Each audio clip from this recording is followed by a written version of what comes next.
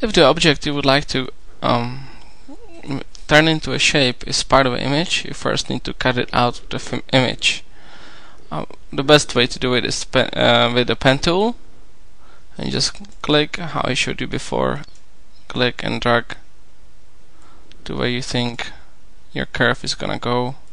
You can later on change the curve how you want with the control key.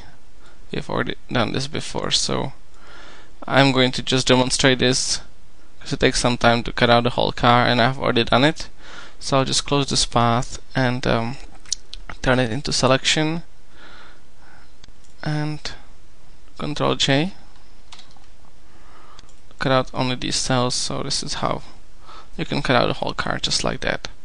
I've already done it, so it's right here. And because it's quite a big image, I'm going to change the size of the image. Right click on the top, image size. I'm going to change it to 400 pixels by 300 pixels. Okay. Control 0 to resize again. And now, well, there's a way to do it other than with threshold. If you want to, let's go to select, color range. And we can click on the eyedropper on this color.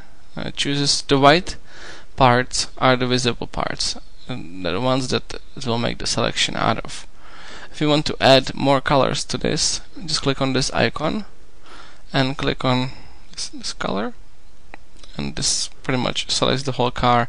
We can play with this fuzziness bar to achieve the most details we want.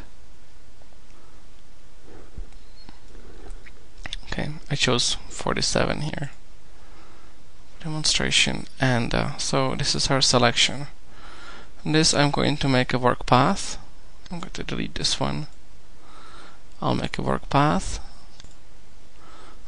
I'll pick the smallest tolerance, which is 0.5 pixels, and this is our selection here. If we want to see how it looks like, we'll do Alt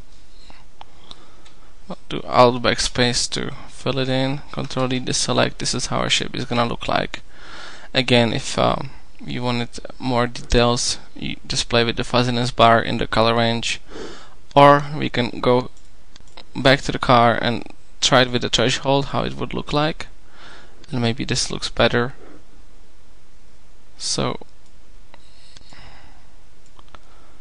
I'm going to pick it like this. Now I'm going to turn this into selection by clicking on the magic wand. It's another way to pick the color, and I picked the black. If it didn't select, just to make sure that it selected all black, I'll right click and click on similar, and now I'm going to make a work path out of this one. Same tolerance. Now if you look, this is our new shape path, and if we turn it into selection and fill it in, this is how it would look like. This one maybe is a little bit better. So now we can save this as a shape, same way we have already been doing it, or you could go to edit and define custom shape. That's the same thing. Okay, that completes this tutorial.